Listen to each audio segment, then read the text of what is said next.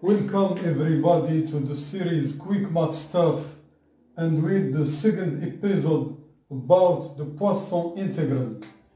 We will try to solve this, to evaluate this integral by elementary tools. First step, we'll prove that this integral is an even function in terms of r.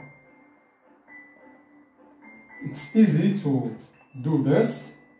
E minus r, it's equals to 0 pi ln plus 2r cos t plus 1 dt. Now please take 1 minute to prove that this is also equal to ER. Okay, surely you have all seen that the convenient variable change is u equals pi minus t.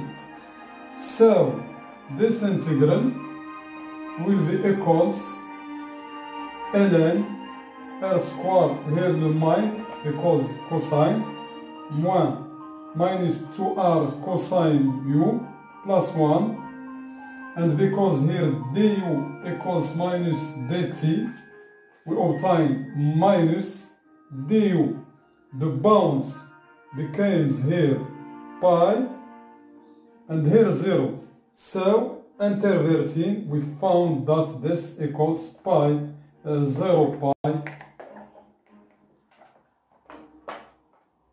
pi ln r square minus 2r cosine u plus 1 du, which exactly equals E of r.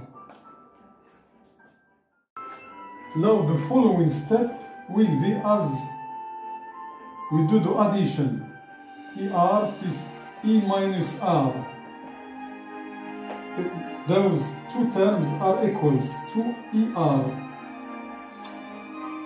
So by logarithm property, one of time 0 pi ln r square minus 2r cos t plus 1 all times r square plus 2r cosine t plus 1, and here dt. Now we expand the product, we obtain 0 pi, here ln r square plus 1 square minus 4 square cosine square t dt. And now this will be equals to 0 pi, and here ln r fourth plus 1, and here plus 2 r square. We factored here by 2r square, 1 minus 2 cosine square t all dt. Now you see here the trigonometric formula, which gives 0 pi, and here ln r4 plus 1 minus 2r square cos 2 times t dt. Now variable change to t equals u. This will gives 1 over 2 0 2 pi, and here ln r 4 plus 1 minus 2r squared cos u du. Take please few moments to find a convenient relation. Now we transform this integral in the following way. By Chasles we will have 0 pi plus pi 2 pi. And now we will study this term. Now this term ln r fourth by simple variable change where u equals pi plus s, we obtain plus 2r squared cosine s plus 1. The bound became here pi plus u equals pi, so it will became 0, and when it equals 2 pi, it becomes pi here ds.